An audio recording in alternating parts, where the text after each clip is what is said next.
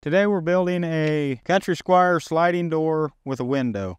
To start out with, you gotta build the frame, and everything's pre-cut for you, so you get the print out, lay it out. So we got our side uprights in for the window frame. We're ready to put the window in and get it secured. And then after that, it's gonna be trimming the window and we'll be down to metal. You cut your steel off completely instead of trying to go up and around the window. And the reason we do that is so everything's watertight. Then you're ready to hang it whenever they get the grate all freed up. You hook onto it and hang it up. It should be done and ready to go.